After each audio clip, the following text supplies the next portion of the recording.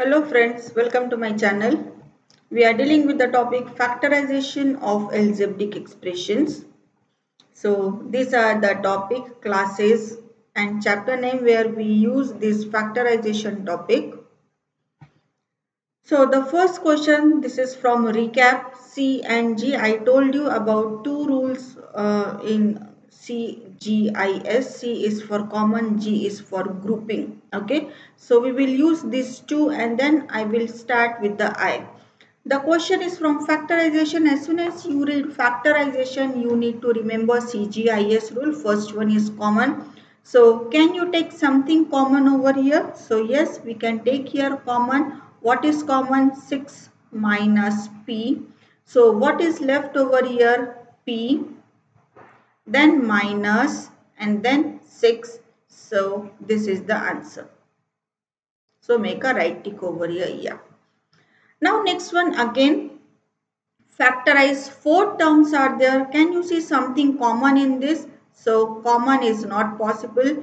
Grouping, so can we do some grouping over here? Okay, so grouping is possible. So grouping is possible with three terms together and one term separately, or two terms together, two terms together. This way also grouping is possible.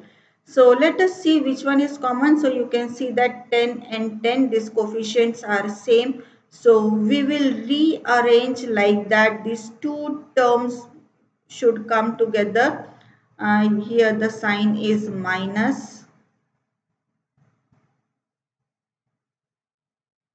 So minus 10 PS minus 3RQ plus 3RS. Now from this first two you can take common 10. At the same time P is also common. So what is left over here? Q minus here S. From the next two, what is common over here? So we can take minus sign common, or just wait for the minus sign. Here will be Q. Okay. So minus 3R is common. So this is Q. Since we have taken Q common, this sign will get changed. So this will become minus, and from here S is left. So now again you can see that Q minus S is common. So what is left? 10P minus 3R. Come for the next sum. The first thing, common. Can you take common? Yes, numbers are common. So we can take common 14 and 7. So 7 number is common. Now m raised to the power 3 and m raised to the power 2. So smaller number always we take common. So m square is common. N or n square. So n is smaller. Now 7 2s are 14. M raised to the power 2, m raised to the power 3, it means we require m. N and n already we have taken common. Minus 7, 1s are 7, coefficient 1 we don't write. M square, that is common. Now n and n square, it means we require 1n. So this is the answer. So here we are using the first one, common. Now again factorize. The first thing is common. Can you take something common? Yes, numbers are also common. So we will go for the common. Which numbers are common here? 3 is common. 3 is common in 15 also and 6 also. So take 3 common. Powers you can see here 4, 3 and 2. 2 is the smallest one. So we will take x square common.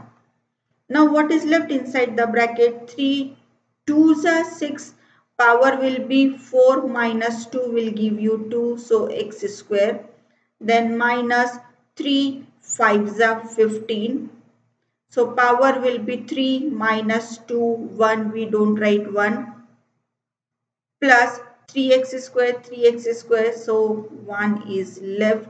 So this is the way we find out common. Okay. Further also we can solve it or not, that I will explain you with the I rule and S rule. Okay, till here I have explained about the C and G taking common and making the group. Further also we can solve that. I will explain you after I and S. Sometimes it's possible, sometimes this is not possible. So now we are going to start with I. So what is I? I means identity. Three identities, standard identities we have done: a plus b whole square, a minus b whole square, a square minus b square. So if common is not possible, grouping is not possible, then we try to convert in one identity out of these three. How to do that? I will explain you. So the first thing, factorize common, nothing is there to common. Grouping is also not possible over here. Grouping. Now next one is identity. So can we convert this into some identity? Since all the three are plus sign and three terms are there, it means we are going to use a plus b whole square. So what does it mean? First term can we write down as a square of any number? Last term, can we write down square of any number? Yes.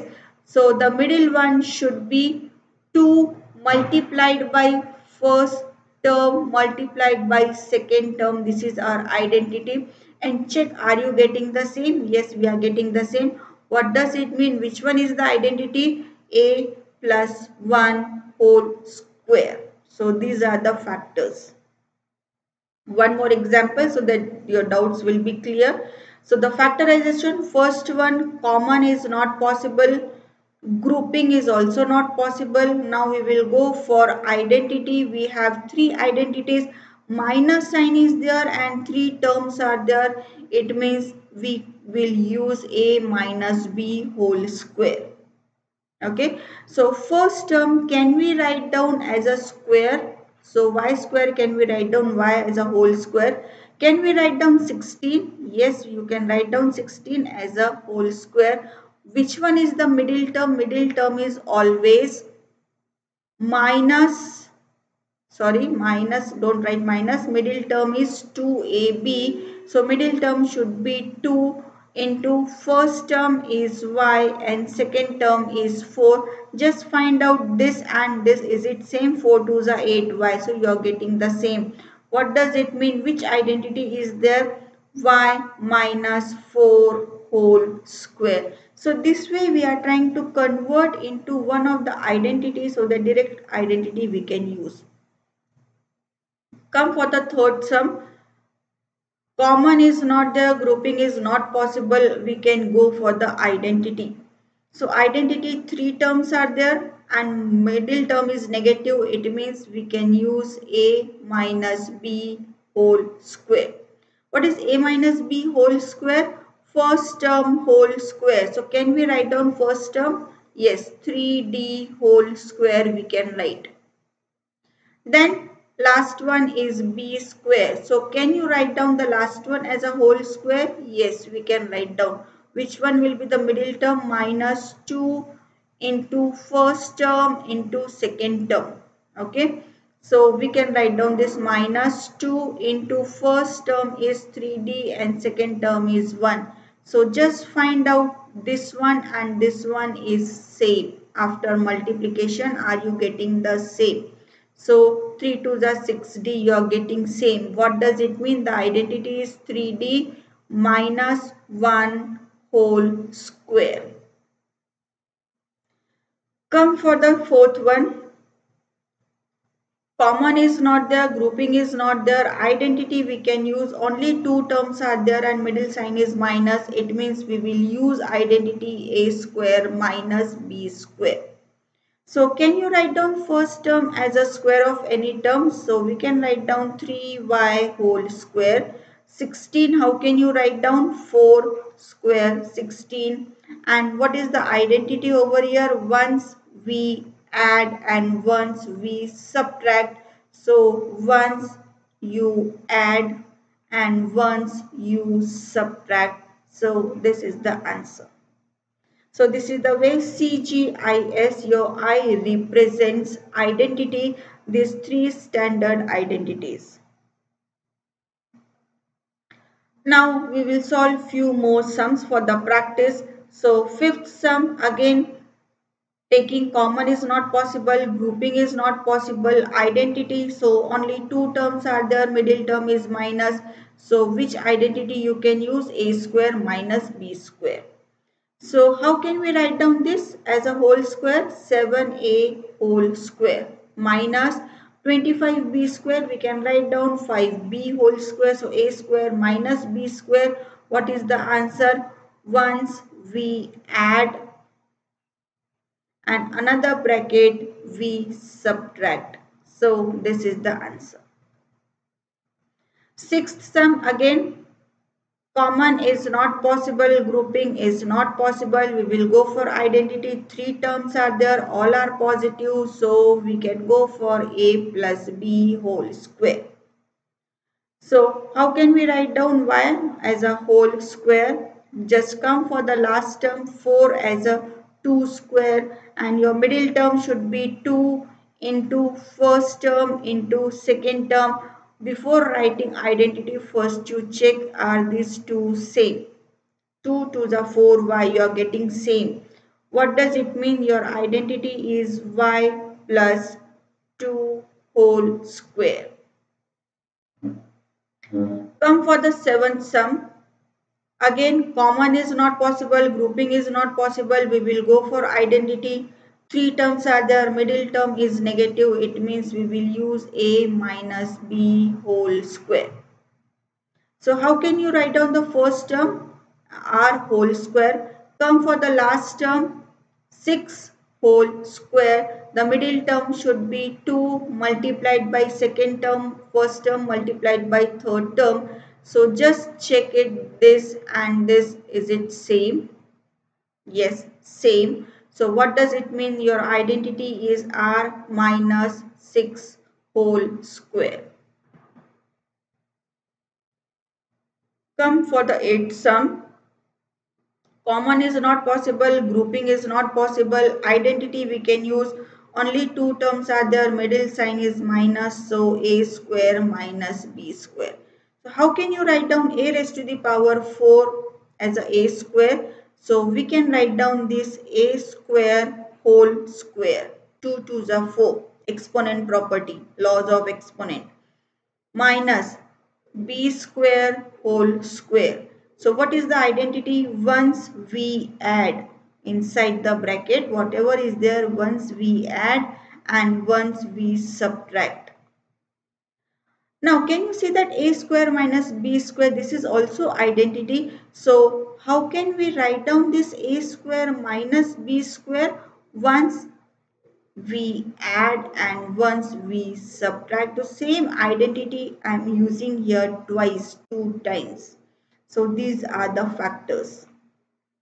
Come for the ninth sum.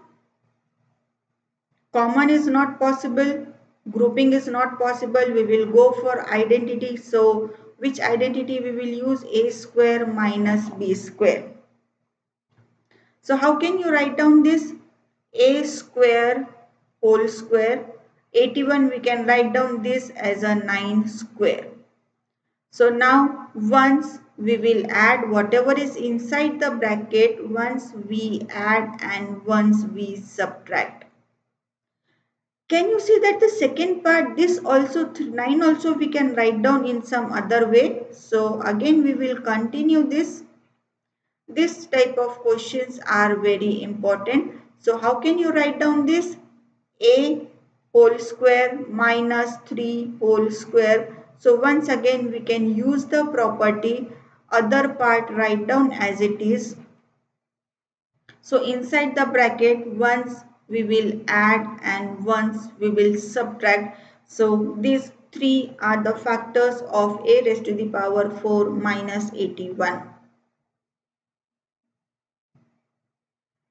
Few more examples. Factorize. So the first one we should go for C. Can you see that something is common? No, common is not possible. Grouping is not possible. We will go for identity. Only two terms are there. So we will go for a square minus b square. So first term, how can you write down? AB whole square minus y whole square. So once we will add and ones we will subtract. Come for the next sum.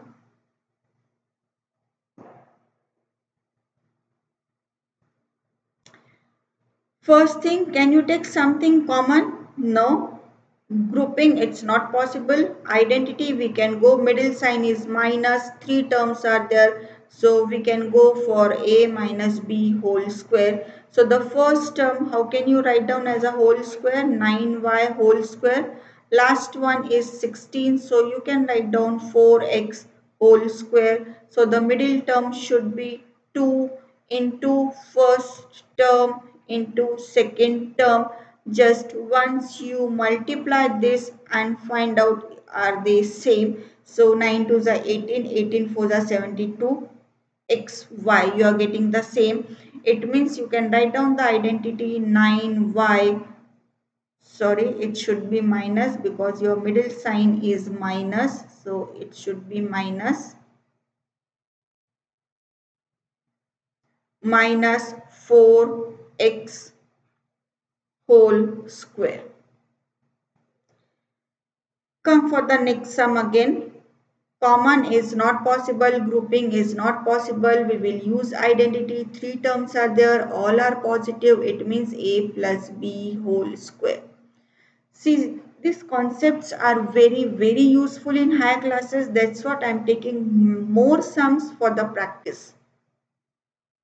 So now we can write down this 2r whole square, and last one we can write down as a 1 square. So the middle term should be 2 into first term into second term. Just see that this and this is same.